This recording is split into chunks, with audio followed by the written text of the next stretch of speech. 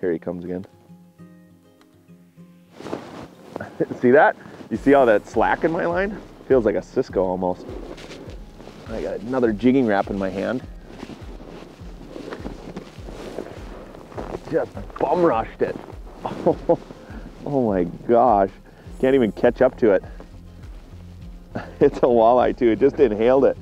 Look at that. Line goes slack. Fishing the jigging rap. And the one thing is, jigging rap, summer and winter, my go-to bait. I mean, no doubt about it. This is a little bit smaller size, but same thing in the summer. I fish it really aggressive. So many ice anglers will fish that bait just really, really slow. I fish it aggressive as fast as I can to get those fish interested. And then as soon as they come up, you just slow that bait down. But summer and winter, the jigging raps just simply work.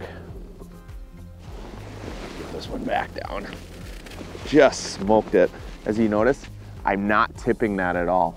You know, once you start tipping that bait, it really screws up the action. I'm just fishing it aggressive, and then as soon as the fish come onto the screen, I'm slowly working it up. I'm not pulling it away from them at all, but I'm keeping it aggressive the entire time, and they'll come up and smack it just like that last fish where your line goes slack, they hit it so hard, but I'm not tipping it with bait.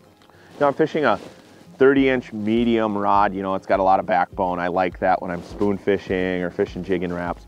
The other thing is I've got a spring bobber on here. It's nice as a strike indicator because I am using a little bit heavier rod. It's nice to have that strike indicator. And of course I'm using 6-pound. This is monofilament. When I'm outside hole hopping, it's nice to have that mono. It stays pretty ice free.